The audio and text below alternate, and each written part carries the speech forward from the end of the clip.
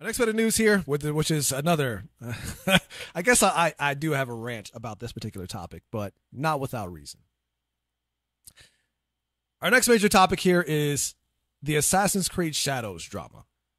And man, oh man, is this a never-ending tale of nonstop drama surrounding this game. So news came out this week that the game had been delayed until February of 2025. This news hits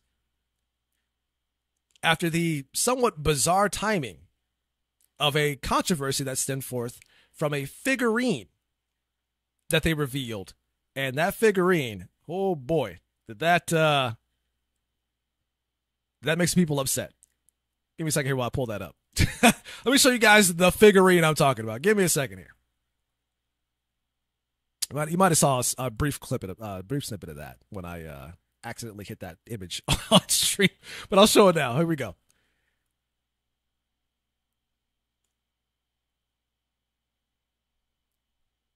So here's the figurine that they show as promotional material for the game that you can pick up. Now, for the uninformed, you might look at this and think, "What's wrong with this?" I don't see anything wrong with this. It's the character Yasuke and Naoe. They're both on there looking like Funko Pop ass figures, which I wonder if this isn't a Funko Pop thing. I don't think it is, but they sure look like it. However, I want you to take note of one very important aspect here. The broken Torii Gate. Now, why is this important?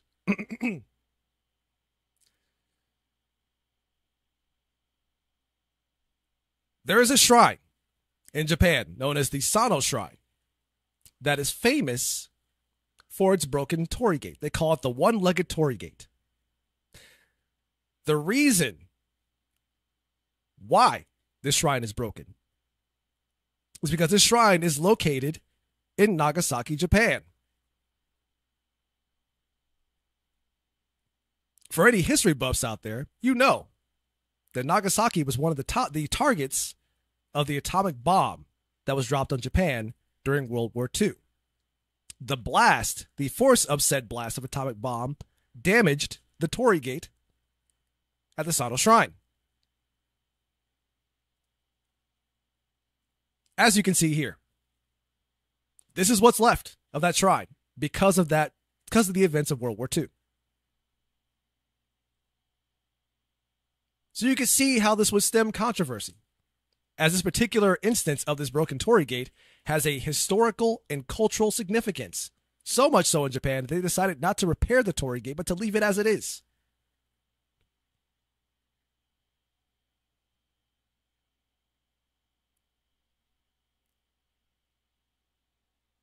And as you can imagine, the Japanese are not very happy about that. As you can see here on this Twitter account I pulled up from a Japanese user, what they say, and this is roughly translated from their post, says, "Please spread the word. Assassin's Creed Shadow figures from Ubisoft, a famous Japanese hate and criminal company. A figurine of a destroyed Torii Gate has been released, which is believed to be based on the one-legged Torii Gate that was destroyed in the Nagasaki atomic bombing."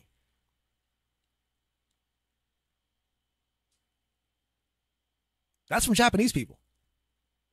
And what's weird about this, to make this even more damning, is, well, whatever. I'll get I'll get into that a bit later. I can't. I gotta move forward. We'll get into that a bit later. But recently there was a video that came out by a YouTuber by the name of Legendary Drops. In that video, he talks about how he had a conversation with a lot of Ubisoft employees talking about the direction of the company and why it is they seem to be missing the mark constantly when it comes to their products, the gaming community as a whole, and, well, in this case of Assassin's Creed Shadows, being offensive to an entire culture of people.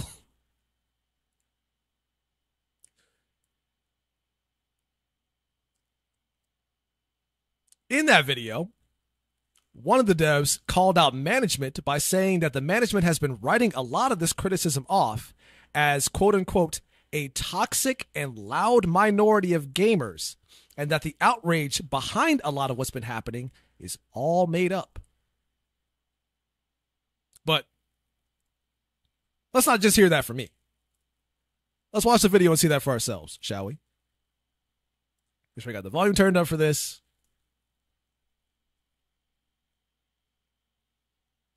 Hopefully you guys can hear this. They responded saying, at a high level, they rarely talk about it. At a Because project apparently I level, can't. they brush it off as toxic Because apparently gamer I can't talk. hear it. Hold on. As Asmongold correctly pointed out in a video of his, Ubisoft is filled with toxic positivity that prevents any growth. I then asked, what about the Japanese community's backlash over Assassin's Creed Shadows? It's obvious that they haven't done their research, and even the smallest details are going to be noticed by a culture that's as proud as the Japanese. They responded by saying that the criticisms haven't been talked about, and they've only issued demands that we mustn't engage with discussion on that topic publicly. They responded saying, at a high level... So wait, you hear that, right? They've had no talks about this, apparently, according to them, and that they've been encouraged not to engage with it at all, period. And this seems to be a very common sentiment coming from the general gaming space, not just Ubisoft.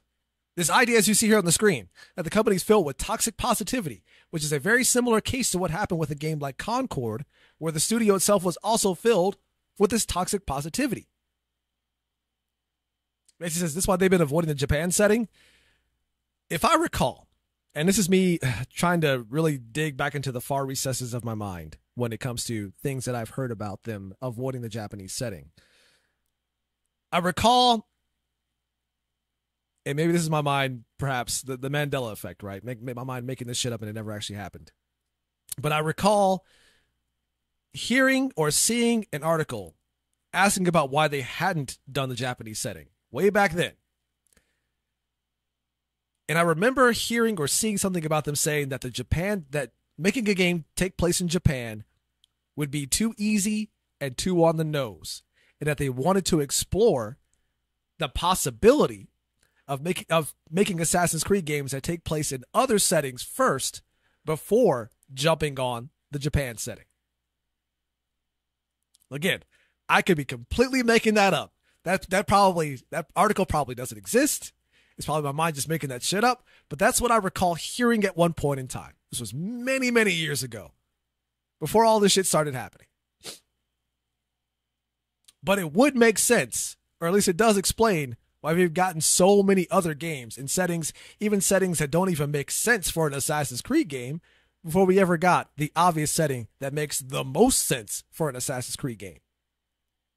So that's what I believe is what the case is. Again, this is just me pulling this stuff up from the recesses of my mind, and it's been so long that I could be completely misremembering that. I could have completely have made that up in my head. I don't know. So take what I'm saying in regards to that with many grains of salt. I don't know why, but I recall hearing something like that. It sounds like an excuse to me. Hey, I'm not saying it's not, but that's what I recall hearing. So the end result of what happened here is that right after the controversy went down, the timing of this is really strange, but also really convenient for the fact that this controversy came out about the Torygate shit. And that following that immediately was them canceling their Tokyo Game Show live stream and also canceling the Access Media press events that they had to give, Access Media early copies of the game to do previews of the game. They canceled all of that shit immediately. And then followed that up with announcing the delay for the game being all the way until February of 2025. Now, some people have speculated that they're doing this intentionally to have the game release in time for Black History Month, which is what February is. Which would almost be an even bigger insult considering you added Considering one of the biggest controversies about the game is the fact that you decided it was okay to throw in a black samurai and claim that he was an actual person an actual samurai that existed in Japan at that time, when there is nothing, absolutely nothing, proving that he was. When most people, when it comes to Assassin's Creed, waited over a decade for them to finally make a game that takes place in Japan because they wanted to enjoy the cultural side of things, the aesthetic, because obviously people wanted to play as Asian characters in an Asian game. Surprise. But instead of simply doing that, you decided you were going to turn that idea on its head by adding a black character as a samurai. And what makes this worse too, especially during a time period where there is some rumblings, if you listen closely, about, well, unfortunately, racism between black people and Asians. And the first thing that you decide to do is make a game with a black man running around killing a bunch of Asians. Just top shelf stuff. Top shelf stuff from Ubisoft. And what I find ironic about all that, whatever. Okay, I'm gonna get into my longer rant about this. I do have a lot to say about this shit. So hold on.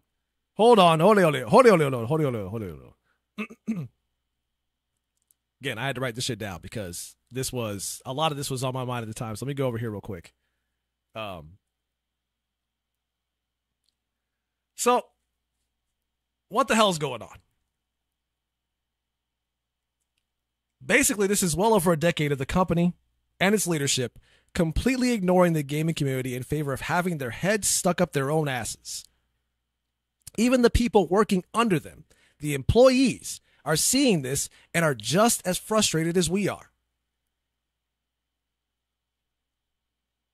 A few things, for example, the person claiming that the Japanese aren't offended or concerned. Yeah, that person is a former Sweet Baby Inc. employee by the name of Kazuma Hashimoto. Take note, because truth is, much of the makeup that is Sweet Baby Inc. are former Ubisoft employees. Take note of the CEO of Sweet Baby Inc., Kim Belair, and her infamous quote from GDC 2019 talking about terrifying marketing teams. And I'll show you that right now.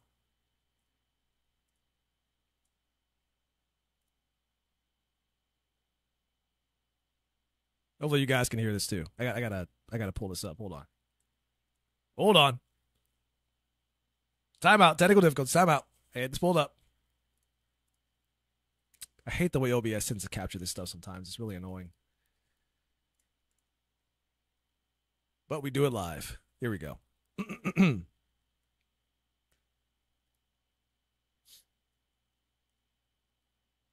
This is Sweet Baby Inc. CEO Kim Belair in regards to consultancy firms to tackle sensitive topics and research. If you're a creative working in AAA, which I did for many, many years, put this stuff up to your higher-ups. And if they don't see the value in what you're asking for when you ask for consultants, when you ask for research, go have a coffee with your marketing team and just terrify them with the possibility of what's going to happen if they don't give you what you want. That particular quote has been making the rounds well since March of this year. Because people have caught on to what Sweet Baby Inc. is, what they stand for, and let's just say things haven't been pretty ever since. Now, I could go into a whole tirade about Sweet Baby Inc. and how this whole thing kicked off to begin with, but unfortunately, I don't have a lot of time for that here. I would like to do a dedicated episode where I can kind of talk about that stuff happening right now, but unfortunately, I don't know when I'm ever going to have the time at this point. But back to the main topic at hand. What's permeating all throughout Ubisoft can honestly be extrapolated to the broader AAA gaming space. This idea of playing it safe out of fear of offending some group of people or sanitizing your game so much that they become a shell of what they once were. An empty product that the consumer isn't allowed to ask questions about, just consume. Why do we add a black character to a game taking place in Japan?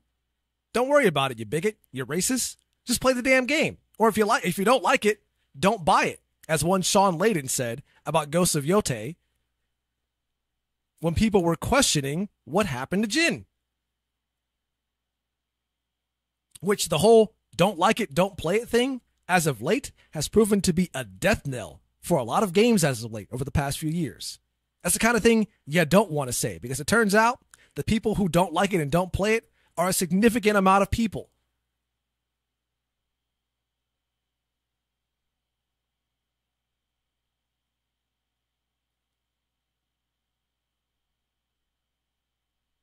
But this constant preaching about how video games are meant for everyone and made by everyone, but anyone with a lick of sense about markets and understanding target demographics will tell you that trying to make something for everyone ultimately results in something made for no one. But what's even more damning about all of this, I'm going to show you guys here in just a second. What's even more damning about all of this is this particular clip right here.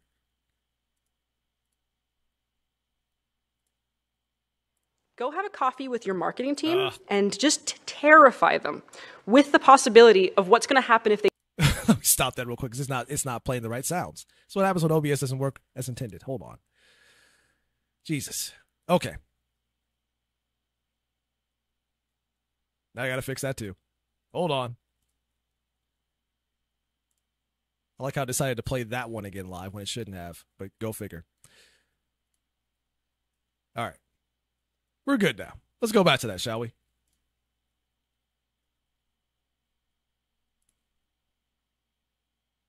For their developers. What happens in practice is that they essentially push out senior engineers, promoting junior engineers to senior roles after just a few years of experience, oftentimes with experience in just one engine. Meanwhile, experienced developers with far broader skill sets are being overlooked. This constant cycle of turnover with inexperienced leaders leads to noticeable drops in quality, with bugs appearing in their games.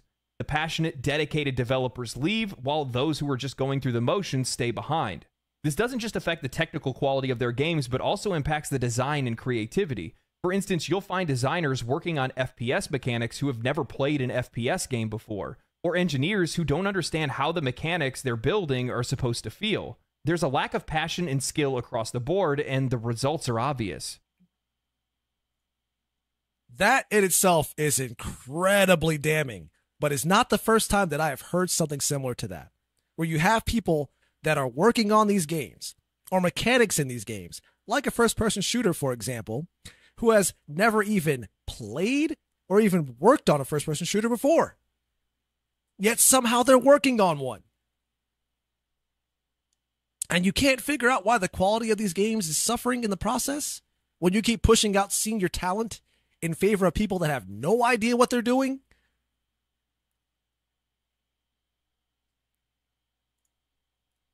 Nor have the experience to even understand that. But I'll give you another example of this. A few months ago, there was a tweet by, well, not 3 months ago. This tweet came out years ago. People pulled up a tweet from a developer working on Halo. Okay, and I got to pull this up because this kind of lends credence to exactly what's been going on. The reason why I say this whole idea of having people work on things that shouldn't be working on them can be extrapolated to the entire industry as a whole. Let me get that for you guys. Hold on. Here we go. This is it right here. Let me make that bigger on screen for people that need to see it. Hold on. There we go. Now, this guy, Nick, is a developer that works at 343 on Halo.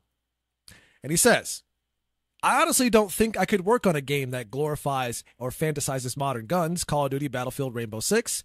I've had moments I've struggled with Halo. But the weapons and world are completely sci-fi, which creates a large enough separation for reality. In other words, this person hates guns. But they're working on a game where you shoot guns, where the entire gameplay foundation is based off of the idea of you shooting shit.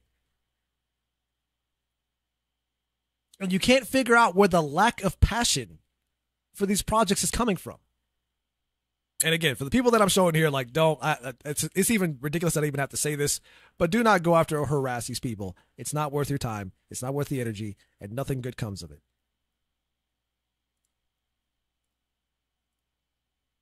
I'm only showing you the stuff to illustrate a point.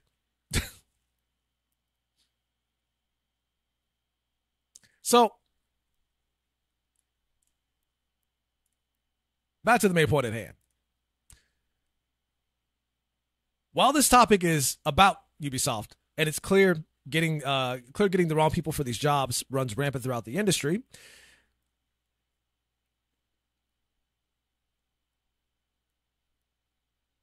hold on a second. I got to move this over here. There we go. Otherwise, I'm hurting my neck. But in a world where games are becoming more expensive to make and more expensive to buy, it becomes very easy to burn a customer after they spent nearly $100 on a product. And in return, what they receive is a half-finished, broken, buggy mess, however, that also contains messaging about how bad they are as a person for simply existing. I said it before and I'll say it again. These wounds, especially for the entire industry, and not just Ubisoft, are self-inflicted. Which is the reason why, when you look at the fall of Ubisoft, especially in terms of their market value, you look at Ubisoft stocks. I was watching a video of somebody who's been monitoring their stocks, right?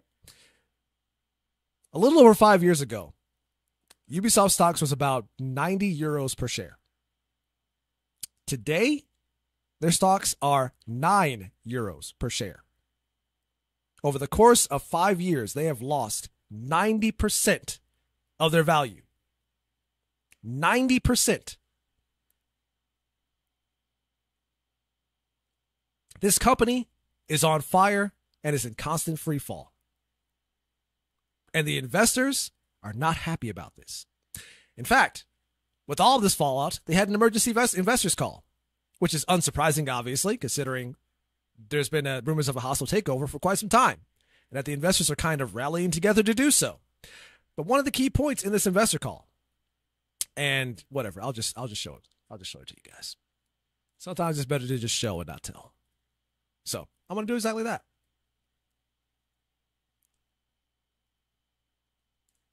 I really wish the clips function on YouTube wouldn't autoplay when you don't tell it to play.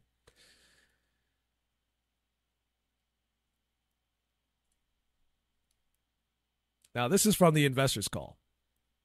That this was an emergency investors call that happened not but a couple days ago, by the way. And this happened right after the cancellation or the delay of Assassin's Creed Shadows to 2025. Welcome everybody, and thank you for joining the call on such a short notice. Our second quarter. The person you hear right now is Guillermo, the CEO, president of Ubisoft. Who's talking to investors in this call right now. Fell short of expectations. Turning to Star Wars Outlaw, portion of players have expressed dissatisfaction, notably on stealth mechanics and overall polish. I want to reaffirm that we are an entertainment-first company, and our goal is not to push any specific agenda. Now, I want to stop there because I want to talk about that specific point he just made. We are an entertainment company, and that we are not trying to push any specific agenda.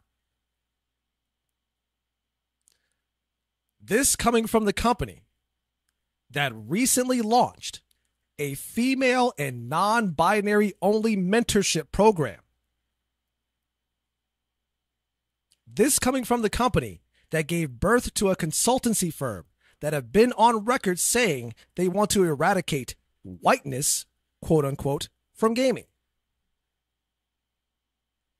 Do you honestly believe that people believe the bullshit about you not pushing an agenda? When you have an entire section, department at your company based solely around the whole idea of DEI, which people would argue is perhaps the agenda in itself. But you're lying to your investors by saying that you're not trying to push an agenda? And it's very clear that some of these investors are kind of informed about what's been going on, as you'll see as I continue this clip. What you're hearing next is the voice of one of the investors. Ghost of Yote, so the sequel to Ghost of Tsushima, looks an awful lot like Assassin's Creed Shadows. So is there a risk that you start bumping into that one, that people will not buy Shadows? On the competition related. Let me just stop it there. Whoever this investor is, they're evidently well informed, because they're aware of Ghost of Yote, and they're also aware that it is in fact direct competition to Assassin's Creed Shadows.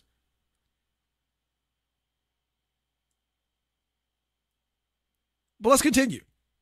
To Assassin's Creed Shadows, the focus is really to make sure that we deliver a fantastic experience in a setting taking place in this feudal Japan that should be really enticing. Welcome everybody. As you notice, he gave what could only amount to a non-answer to his question. He didn't have an answer to that. It's like, what are you going to do to entice people to buy this game over Ghost of Yotei? No answer. It takes place in feudal Japan. It's Japanese setting. No answer to that whatsoever.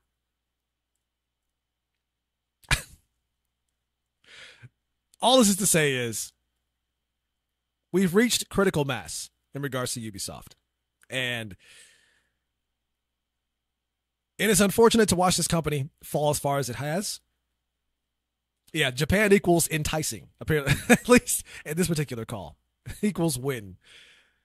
Yeah, that, and as Fancy said, like a lot of this stuff is typical corporate bullshit. And it is. It definitely is. But the problem now is that a lot of these investors are becoming aware of this stuff now.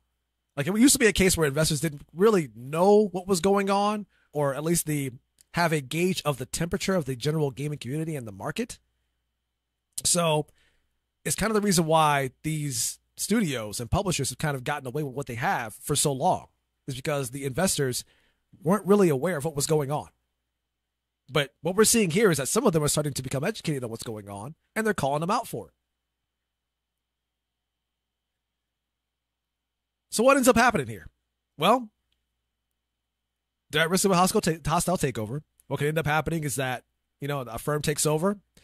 They end up selling the company and selling all the IPs that it had to different studios and publishers that might want to take a piece of the pie. Honestly, considering what's been going on over the past decade in regards to Ubisoft, that is the best case scenario. Now, also following this, it was said that Ubisoft was launching an investigation within the company from the board of directors. The irony about this is that the board of directors are all part of the Gilmo family. And boy, oh boy, wouldn't it be ironic if at the end of this investigation, they turn out that Ubisoft has no wrongdoing. Listen, we lost an investigation and we couldn't find any wrongdoing here, so from a board of directors that are also in league with unbelievable. Unfucking believable. But they're not trying to push any specific agenda, anything like that. No, not at all. They're listening. They're an entertainment company first. That's all they care about. Meanwhile, you turn into a blubbering, stuttering mess the minute you have to face your investors who are questioning what's been going on and your ability to lead the company.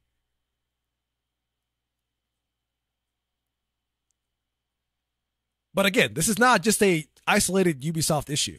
I can imagine that you can extrapolate what's happening here to the broader AAA gaming space as a whole.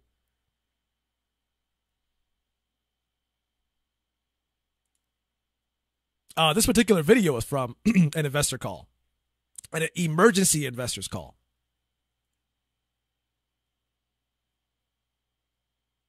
That happened, let's see, the date on this is what, the 25th? So yeah, just 2 days ago. This happened just 2 days ago. Yeah, like this shit is serious. That's how bad things have gotten. This shit is serious.